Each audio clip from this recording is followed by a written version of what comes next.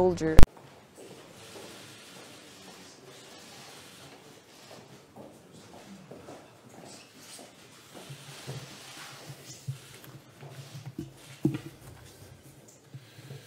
So, good afternoon, Vice President Pence. Welcome to NATO headquarters. It's really a great honor and a great pleasure to have you here. Just a month after you took office and just a few days after your great speech in Munich, where you so clearly declared the strong commitment and the unwavering support of the United States to the transatlantic bond. And we welcome that because we see the strong commitment of the United States to the transatlantic bond, not only in words but also in deeds. These days, the United States is deploying new forces, additional forces to Europe, which is of great importance for the security of Europe and which demonstrates the strong transatlantic commitment of the United States. And we are very grateful for this commitment. You also stressed that just as the US stood with Europe, Europe stood tall with the United States. And we have to remember that the only time that the alliance has invoked our collective defense clause, Article 5, was after an attack on the United States. And this was more than just a gesture. Several hundred thousands of Canadian and European troops have served in Afghanistan, and more than 1,000 have paid the ultimate price. The bond between the United States and NATO, embodied between the United States and Europe, embodied in the NATO alliance, is very important today because we live in times of turmoil and instability, and then we need a strong alliance more than ever. And we are stronger when we stand together. During our meeting, we discussed our progress in the fight against terrorism. NATO continues to train security forces in Afghanistan. We have started to train security forces and officers in Iraq. And we support the US-led coalition against ISIL with AWACS surveillance planes. But we agree that the alliance can and should do more in the fight against terrorism. We also agree on the importance of higher defense spending and fairer burden sharing in NATO. This has been my top priority since I took office. Europeans cannot ask the United States to commit to Europe's defense if they are not willing to commit more themselves. And they are committing more. In 2016, after many years of cuts, we turned a corner. Defense spending increased across Europe and Canada by 3.8% in real terms, or $10 billion US. But we still have a long way to go, so all allies must speed up their efforts to spend 2% of GDP on defense.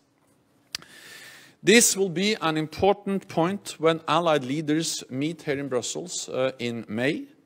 So, Mr. Vice President, thank you for our excellent discussion. We agree that NATO is the most successful alliance in history because NATO has been able to adapt and change when the world is changing. And we agree that we must continue to change to keep our people safe. US leadership remains indispensable. So I really look forward to working with you and to welcoming President Trump in Brussels in May. So please, you have the floor. Thank you so much. Thank you. Thank you, Mr. Secretary General. It is a privilege to meet with you today to bring greetings on behalf of President Donald Trump, and also to have the opportunity for a thorough and substantive discussion of the issues facing NATO and our historic alliance. It's been a busy weekend for me. As I prepare to head back to the United States, I'm grateful. I'm grateful to have had the opportunity to speak on Saturday about our shared security issues at the Munich Security Conference, and appreciate your encouraging words about the message of the United States at that conference. And I also was pleased to be able to hold a series of productive bilateral meetings with leaders from all across the world. It was also deeply moving for me and my family to return to Dachau, the very first concentration camp, and to be accompanied by a survivor by the name of Abe Naor. I had first visited that camp in 1977. I wanted my daughter to see it, and we went there and walked through that historic memorial. Abe told me that he arrived at Dachau as a 17-year-old boy. He told me of the nightmarish existence that he experienced there. But then he spoke words that resonate with our alliance. He said, and I quote, "Then the Americans came." Those words touch my heart. And they speak volumes about the history and importance of the North Atlantic Alliance and of NATO, more of which I'll address momentarily. But I thank you again for your hospitality in this historic place at this important time. I was also grateful today to meet with the leadership of the European Union, and on behalf of President Trump, I express the commitment of the United States to continued cooperation and partnership with the EU. While we have our differences on some issues, I reiterated this point in all of my meetings with the EU leadership and appreciated the cordial and substantive discussions that we had. But on Saturday, as the Secretary General mentioned at the Munich Security Conference, I brought a message from President Trump. The message is the same one I bring to you today. It is my privilege here at the NATO headquarters to express the strong support of President Trump and the United States of America for NATO and our transatlantic alliance. The United States has been a proud and faithful member of NATO since its founding in 1949. This alliance plays a crucial role in promoting peace and prosperity in the North Atlantic and, frankly, in the entire world. The United States' commitment to NATO is clear. As we speak, President Trump and our administration are developing plans to ensure that the strongest military in the world, in the United States, becomes stronger still.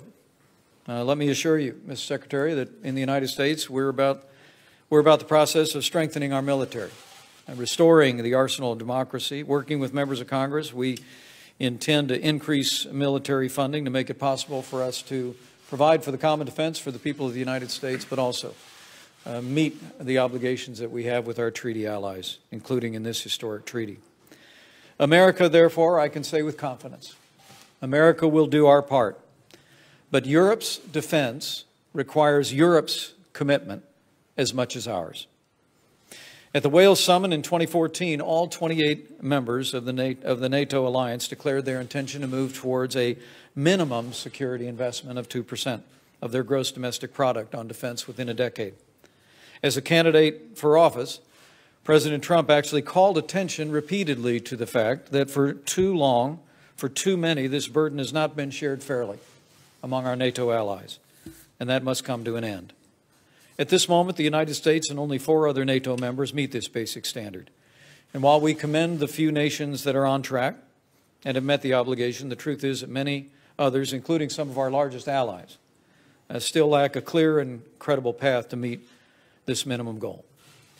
So let me say again what I said this last weekend in Munich. The President of the United States and the American people expect our allies to keep their word and to do more in our common defense. And the President expects real progress by the end of 2017. As Secretary of Defense James Mattis said here in Belgium just a few short days ago, if you're a nation that meets the 2% target, we need your help, encouraging other nations to do likewise.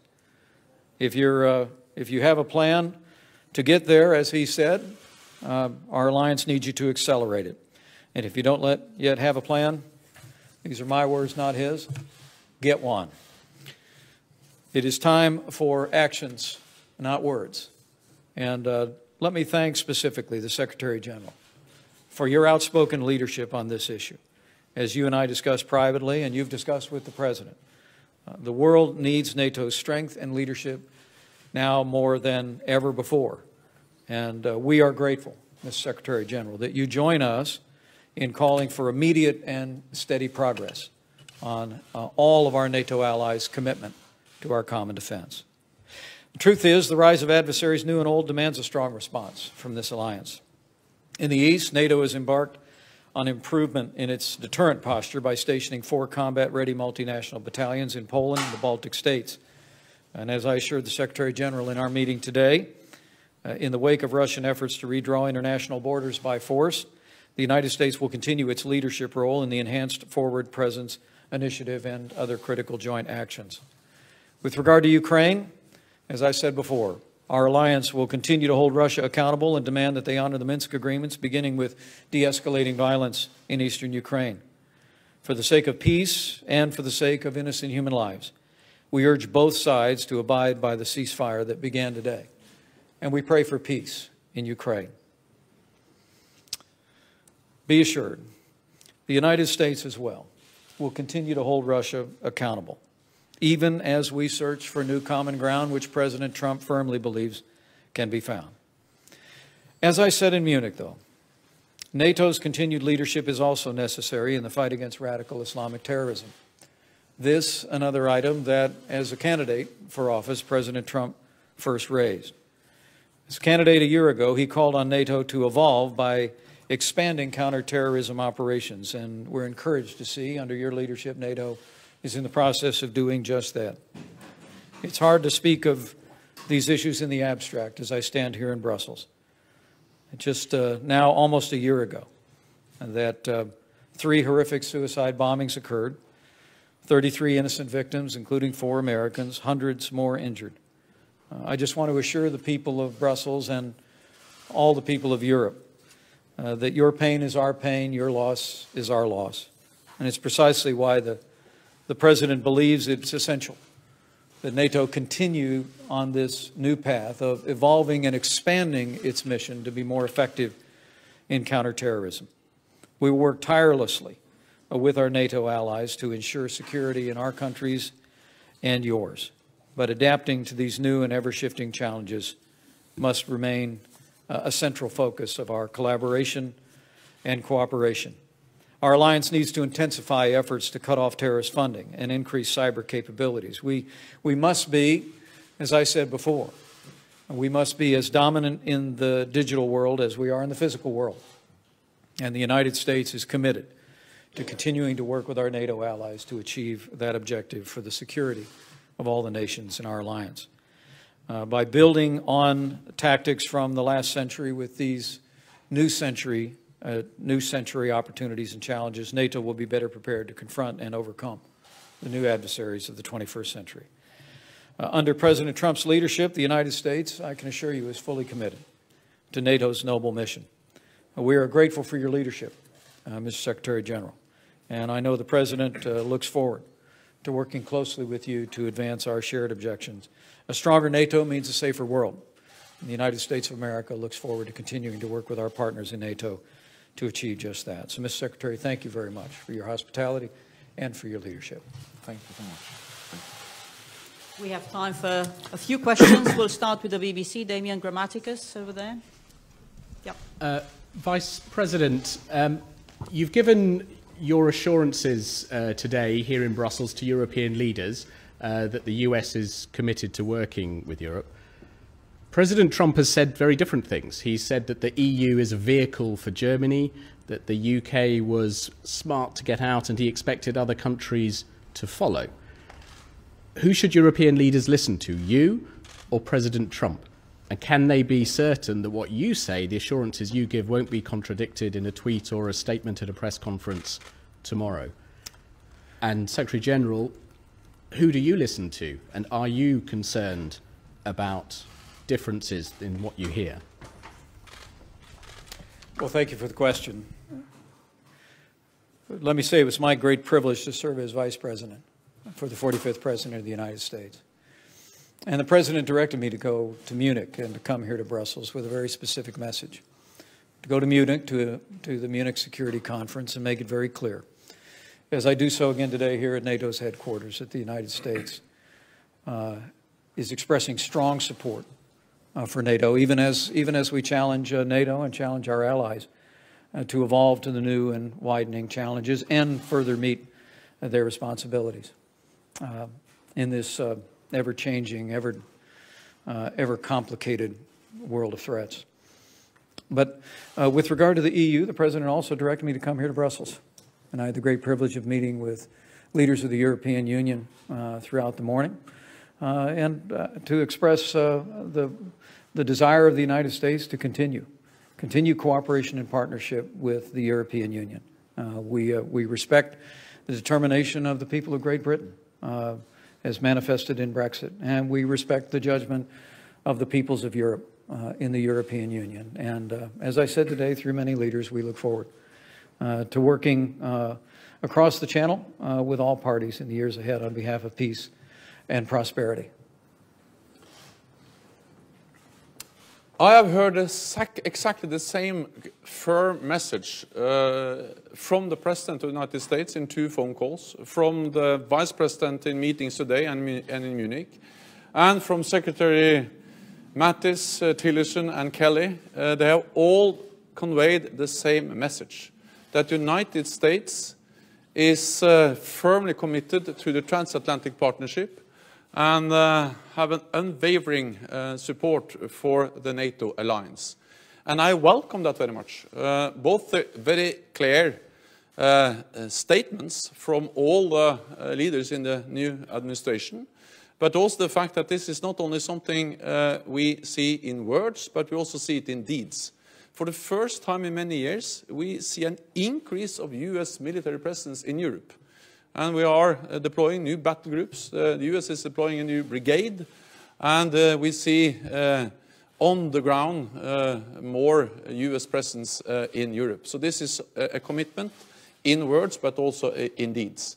When it comes to the European Union, I would like to underline the importance of the enhanced cooperation between NATO and the European Union. We have actually been able to bring that to a new level, implementing many different issues or measures, and we signed a joint declaration between the President Tusk, President Juncker, and me in Warsaw, and we are now following up and implementing that. We are working closer on hybrid, on cyber, on addressing how to build the capacity in our neighborhood and how to stabilize our neighborhood are areas where we work together with the European Union. And I think actually the NATO-EU cooperation is even more important now, because we live in times with turmoil and unpredictability, and then we need a strong cooperation between NATO and the European Union, and I welcome the very strong US support for that approach. Next question, Ken Thomas with the Associated Press. Thank you, Mr. Vice President. I wanted to ask you about the dismissal of General Flynn recently. Did you feel like you were misled by members of the Trump administration, or were you frustrated that you were left out of the loop on this situation? And what assurances have you received from President Trump that something like this will not happen again? And for Mr. Secretary General, both you and the Trump administration have talked about the need for additional funding for defense. What are the consequences for inaction by NATO members? Is there any scenario in which the Article 5 commitments might be considered conditional if NATO members do not fulfill their defense spending obligations? Thank you, Ken. Let me say I'm very grateful for the close working relationship I have with the President of the United States, and I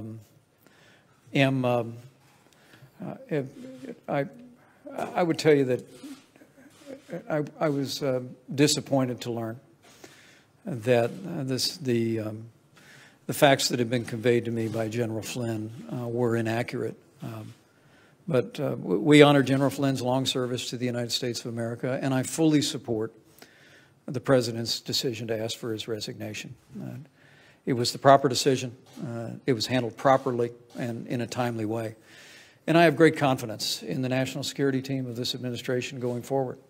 The combination of our of Secretary Mattis, of Director Pompeo at the CIA, of Secretary Kelly at Homeland Security, I think gives the American people great confidence that the team in this administration is providing the leadership and the direction to those agencies, and also to the President of the United States to advance the security of our people.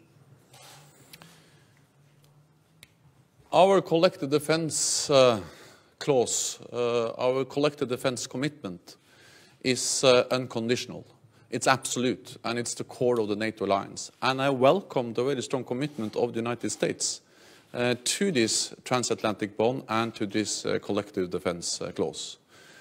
At the same time, I fully support what has been underlined by President Trump and by Vice President Pence today, the importance of burden sharing. And I think we have to remember that this is not only something that the US is asking for, it's actually something that 28 allies agreed. The leaders from 28 NATO allied countries sat around the same table in 2014 and agreed to stop the cuts, to gradually increase defense spending, and then to meet the 2% target within a decade. And the good news is that we are moving in the right direction. After many years of decline, after many years of defense cuts across Europe and Canada, we saw that in 2015 we stopped the cuts, the first year after we made the pledge. And then in 2016 we have a significant increase of 3.8% in real terms, or $10 billion. There is a long way to go. Much remains to be done. But at least we have turned the corner and we have started to move in the right direction. I am encouraged by that, and I expect all allies to make good on the promise they made in 2014 to increase defense spending and to make sure that we have a fairer burden sharing. Next question goes to Süddeutsche Zeitung, Daniel Brüssler. Yes, a question to the Vice President and the Secretary General. The German Foreign Minister has called the 2% goal too ambitious and said that more spending would not necessarily lead to more security. Are you disappointed by that? And what would be the consequence if a country like Germany would not hold up to the 2% goal? And a question to the Vice President, if I may. President Trump has repeatedly talked about his war with the press. Since NATO is an alliance of values, can you assure the allies that the freedom of press is not under threat in the United States? Thank you. All allies have committed to the defense investment pledge, meaning to stop the cuts and to start to increase.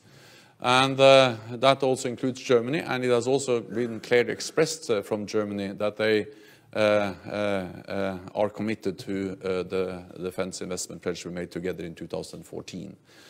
The good thing is that Germany has started to increase defense spending. In 2017, there will be a significant increase in German defense spending with around 8%. So, of course, Germany, as many other allies, have a long way to go. And some allies will meet the 2% target within a year or two. Romania declared last week that they will meet the 2% target this year. Lithuania and Latvia will soon be able to meet the 2% target also within a year or two. So we are really making progress. Germany has started to increase defense spending. And again, I expect all allies to keep the pledge they made together as leaders in 2014. Let me say again, the President and I and our administration are very grateful for the Secretary General's focus on burden sharing, and for our NATO allies, whether it be Germany or other countries, to meet the commitment that treaty allies made to one another. I think it's a demonstration of President Trump's leadership that before taking office he was speaking about. The fact that the United States provides more than 70% of the cost of NATO today, and we are committed to continue to do our part, but that the time has come for our NATO allies to step forward. And the Secretary General's strong message on this is in all of our collective interest. I will tell you that I had very productive discussions with Chancellor Merkel. We spoke about just this issue, and we look forward to a continued dialogue. Our hope is that we will have a date very soon where Chancellor Merkel will come to the White House. I expect the President will talk with her about it as well. But this is simply about all of us doing what we all said we would do to provide for our common defense. And in the ever-changing threat environment in which we live, that's more important now than ever. With regard to your second question, rest assured, both the President and I strongly support a free and independent press. But you can anticipate that the President and all of us will continue to call out the media when they play fast and loose with the facts. And the truth is that we have in President Trump someone who has a unique ability to speak directly to the American people. And when the media gets it wrong, I promise you, President Trump will take his case straight to the American people to set the record straight. Next question, Julian Barnes with the Wall Street Journal. Mr. Vice President, over here. You said the U.S. commitment to the EU was steadfast and enduring. Is the administration opposed to further disintegration of the EU, further countries exiting? And on NATO, what is the or else? If there isn't more defense spending this year, would you recommend cutting the European Reassurance Initiative? Would you cut back on exercises? What's the or else? Well, I think your second question is a very fair one. What is the or else? I think when Secretary Mattis was here, he spoke very plainly here at NATO's headquarters about the frustration of the American people, that as our country continues to make investments in Europe's security, we see European countries falling behind. The President really put this issue front and center before the American people in his campaign for president, and frankly, it struck a very resonant chord. And so I don't know what the answer is to or else, but I know that the patience of the American people will not endure forever. That the commitment that we have made to one another, that the American people are keeping with the people of Europe in NATO, is a commitment that the President of the United States and the American people expect our allies in Europe to keep as well. But failing that, questions about the future we'll just leave in the future as hypotheticals. But I have to tell you, with the Secretary General's strong leadership, having made the issue of burden sharing his top priority, having a partnership with so many countries across NATO who, in my meetings over this weekend, have expressed a desire to step forward and keep their word. I'm very encouraged about the progress. But what you see happening here is, in a very real sense, the result of American leadership. In President Trump, we have a president who is stepping forward. He's expressing American leadership not just on the issue of funding, but also on his call last year that NATO should evolve to widen its tactics to include counterterrorism as a major focus. And NATO has begun to do that. The United States looks forward to supporting that. With regard to the European Union, my message very simply was that the United States is committed to continuing our partnership with the European Union. And I wanted to make that very clear. We understand the relationship between our economies.